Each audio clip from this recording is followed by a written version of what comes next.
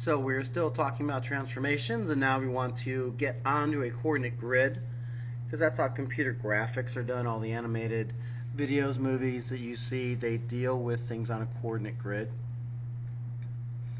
Again, translation is a slide. You're either going X direction, Y direction, or some kind of a slanted combo of X and Y. And the other thing that we're talking about that we'll get to again is this idea of a vector. It's an arrow, and that arrow actually shows us the exact direction and the exact distance that we want to translate. So first we could just write about, hey, we got a little polygon here, and if you look up here, we could say, hey, take every x and y coordinate and add 3 to the x and subtract 2 from the y, which kind of means walk it. So we're going to go add 3 to the y. So we're going to, let's go to the blue red. We're going to start at b, and we're going to add 3 to the x. 1, 2, 3. And then go down 2. 1, 2. So there is our new b, called b prime. Do the same thing to c. 1, 2, 3. 1, 2. And then a. 1, 2, 3. Down 2. 1, 2. And D, 1, 2, 3, down 2. And that is our new location. It's hard to draw straight with the mouse, but you kind of see what we got, the exact same shape, just in a different place. Again, translation is also an isometry. Same size, different place though. Let's look at that again. Here we got one that says take every x and y and take 2 away from the x and take 2 away from the y. So it means move left and move down. So again, it's going to go left 2, so 1, 2, and then down 2. 1, 2. There's a new b. 1, 2, 1, 2. Here is the new c.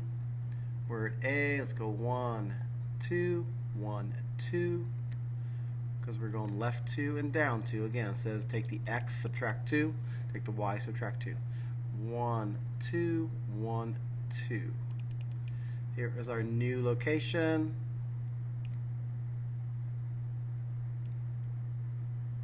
It's hard to draw straight with the mouse, but you see that we're getting pretty much the same shape. We should get exactly the same shape if we use a straight edge. But there's actually a shorter way to write that, and that is vector format. Vector format is this arrow. We don't actually have to be given the arrow. We can just be given it to in format. So this arrow says we're going to go 5 units right and 3 units up. So they could draw us an arrow and say that, or they could write it like this down here. 5, 3. Go 5 to the right and go 3 up. That's called the component form. They started at F, they went to G, so that's why it's called FG with a little arrowhead over top, telling us it's a vector. Again, FG, it goes from F to G, arrowhead over top says it's a vector. These angle brackets tell us these are components of a vector.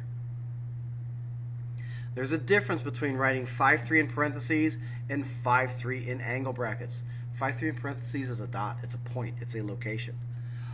5, 3 is a distance and direction. It means go right 5, go up 3. So let's practice naming it. Look at these. What do we got? So name them. It starts where, ends where. So this is a vector BC because it goes from B to C. So write BC and put an arrowhead over top, saying it's a vector. Now it's components. Angle brackets. And then how far right or left, how far right or left, and how far up or down. So start here. 1, 2, 3, 4, 5, 6, 7, 8, 9. So it's going 9 to the right, so that's a positive 9 in the x location. And then we're here and we go down 2. So down 2. So 9, negative 2. Vector BC. Here we have vector RS, and I have to draw the arrow in because I can't actually do it on a keyboard. So RS. And then the component form is angle bracket. How far right? 1, 2, 3, 4, 5. 5. How far up or down? 0. Angle bracket. There we go. It's a 5, 0 vector. This one, what's the name of it? It's TX because it goes from T to X. So we name it TX. If it went the other way, we'd call it XT. It's just simple as that. So TX with a little vector over top, with an arrow over top, and the component form, angle bracket, how far right or left? Well, 0. And then how far up or down? It goes 1, 2, 3, up 3. So vector TX has the component form of 0, 3. It doesn't go right or left, it goes up 3. Wrong way. Alright, one more. Which way does it go? It goes from which point to which point? It goes from B to K. So it is named BK.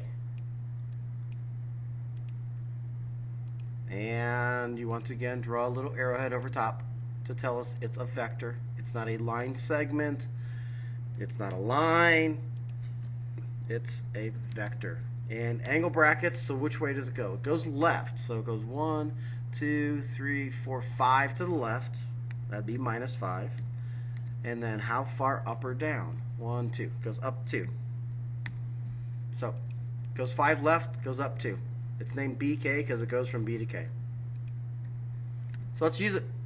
Here we go. This says 3, -1, which means take every dot and do what to them? Move them. 3 to the right and 1 down. So let's start at D. 1, 2, 3, down. There's where D goes. 3 to the right, 1 down. A. 1, 2, 3, down 1. There's our new A. See what we do? 3 right, down 1. Alright, let's move on to another one. This one says take every dot and move it. 3 left, 1 down. So 3 left, 1, 2, 3, 1 down. Here is our new point for B, B prime. Let's do A. It says to go 3 left, 1 down. 1, 2, 3, down 1. Yay! 2, 2. Here, let's do this one now. 2, 2 says to move everything to the right, 2 up. So 1, 2, 1, 2. There is our new C prime. Let's do D. 1, 2, 1, 2, 1, 2. There is the new D prime. That's how we use vectors. So let's talk about vectors here. We got a boat going out here. It went from here at the start at 0, 0, 1, 2, 12, 4. What is this vector? This vector is AB. What are the components of the vector? Well, it went from 0 to 12, and then it went 0 to 4. So AB with an arrowhead over top has the component going from 0 to 12. So that's 12 to the right, and it went 0 to 4. So that's 4 up.